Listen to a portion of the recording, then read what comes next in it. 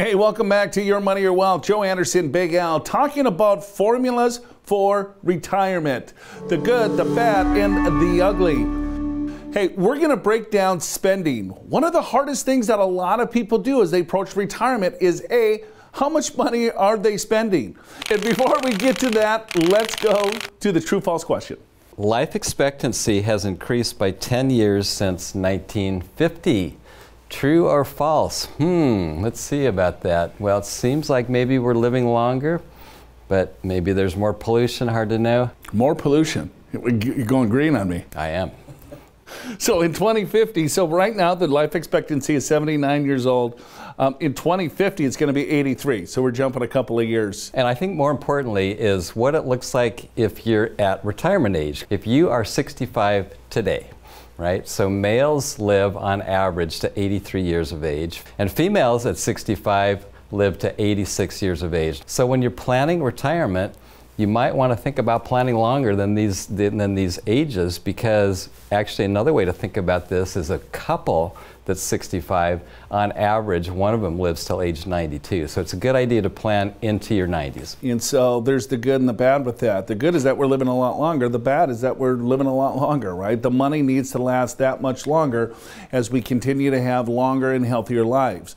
So as you're doing your overall financial planning, it's like, all right, well, I mean, if we knew when we were going to die, the planning is really simple. What makes it challenging is that we don't know when that day is going to come, and so you want to plan conservatively just to make sure that that money lasts. You know, there's a couple rules of thumb here too that people think about, is that I want to leave a legacy to the next generation, or I want to bounce that last check to the mortuary. So depending on what your overall goals are is going to depend on how you think about life expectancy and how you think about your overall strategy. So when we look at spending is kind of the key number here, Al. You know, this is stating another rule of thumb that people will spend less in retirement. You and I have been doing this for more than a couple of years. I would say more people spend more money than less. Yeah, the people that have it. So that's, I think, so when you watch financial shows or you read financial articles, a lot of them say you're spending times 80%. That's what you're going to spend in retirement. And maybe that works for some people. Our experience is some people spend a lot more. Our experience is some people spend a lot less because they don't have the income. So this is something where you have to give it a little bit of thought. I think, first of all, Joe, you got to figure out what you're spending right now, what you like your retirement to be, and then what's possible. Yeah, I mean, there's things absolutely that you're not going to probably spend money on. You're going to save money on FICA tax. You might save money on gas if you have a commute. You might save money on, suits if you have to wear suits or work clothes. But that usually gets replaced with health care costs, travel, different things that you're doing to potentially your house, upgrading certain things. So yeah, breaking down your spending is key, because if you underestimate this number, it could really blow up the overall retirement. If you think you're going to spend 80%, but you're spending 120% of what your current living expenses are, the money's going to go that much quicker. So this is key of understanding what you're spending. Another way to think about this is the retirement smile. I know you love this one, Joe. So what the concept here is go-go, slow-go, no-go. Go-go years, you retire, you're traveling, you're playing golf, you're doing whatever, you're spending money, right? It's fun. And then slow-go, you're doing a little bit less than that. Maybe you're not spending as much, but then you go to no-go years, you're not really traveling, but your health care tends to be a lot higher. So think about your spending in which phase of life you're in. The go-go years, the slow-go years, and the no-go years. So you got the retirement smile. So you're happy the whole time in retirement. Well, I don't know. Am I going to be happy if I got a no-go? I don't think so. No, I don't think so. I'm going to go all the way through. That's what I'm going to do. All right, here's 4% rule. You have to be careful with this 4% rule. A lot of people throw this thing around. It's a guideline. It should just tell you how much money that you should have roughly as a nest egg.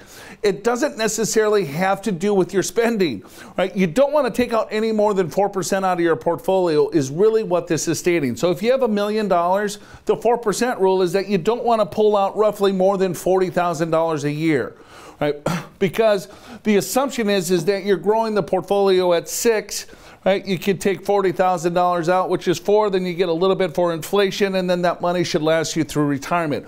But this is just a rule of thumb. This is not a financial strategy by any stretch. I think the way I think about this, yes, it's kind of a guideline.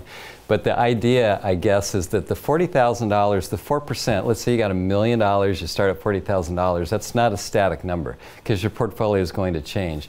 And the idea behind the 4% rule is that you're making more than you're spending. It's growing, so you're pulling out more each year, adjusting for inflation. Yeah, if you think about the opposite, it's like, man, I need $40,000 roughly to live off of in retirement. So how much should my nest egg be? Well, if I want to spend $40,000, I need to grow the nest egg by $1 million. But you're not going to pull $40,000 out per year. If the market goes down, you might have to pull out a lot less. If the market goes up, potentially you could spend a little bit more. So you probably want to make sure that you have a dynamic spending plan. This is more for, in my just humble opinion, the 4% rule should be used as kind of an accumulation guideline. A lot of you don't have complex financial planning software or even a financial calculator to help you figure out what this number should be. This is really simple. Most people don't know this number, so if you just do the simple calculation, at least you know roughly how much that you should have in that nest egg as you retire, depending on your spending needs. Let's talk a little bit about Social Security, and just so you understand the concept. The way this works is the less you make, the higher percentage of your salary you'll receive. Very low earners, they'll get about 78% of their salary in Social Security. They don't define what that is. If you're making a little bit of money, Social Security will cover more of your income needs. If you're making a lot of money, it'll cover less of it. Yeah, and then you want to take a look at, all right, well, when do you want to claim your benefit? You could claim it as early as 62, or you can wait until age 70. The earlier you claim, of course, you're going to receive a lower benefit just because you're getting it that many years early. So in this case, if your full retirement age is 67, and that's if you were born in 1960 or later, is that if you take it at 62, you're going to receive a 30% haircut on the benefit, right? So if it's $100 a month, it's going to go to $70 a month, or $1,000 a month, it's going to go to $700. But you're going to claim that benefit at 62 versus age 67, so you have these many years that you're claiming the overall benefit. Or you might want to hold off and wait until age 70, then you're going to receive 124% of the overall benefit. So, or anywhere in between. Depends on a lot of different scenarios. It's going to depend on, do you need the money? Take it early. Do you think the system's going to be broke? Take the money. Right? If you have longer life expectancy, probably hold off. If you're still working, hold off. So there's a lot of strategies in regards to this. Some people look at this as a break even. If I claim it early, when do I break even given life expectancy? It depends upon the assumptions you use. Most of them, the break even is between about 78 and 82. But to me, it's more important to realize Social Security, it's just a longevity hedge. In other words, if you live a long life, you're going to have extra income. That's how we look at it instead of break even. I think that's a better way to think about it. All right, we talked about spending. We talked about Social Security. How do you combine everything and make sure that you have the solid strategy in place? If you need more help, go to our website, yourmoneyyourwealth.com. Click on the special offer. It's our retirement readiness guide. yourmoneyyourwealth.com, special offer, retirement readiness guide. We got to take another break. We'll be back in just a second.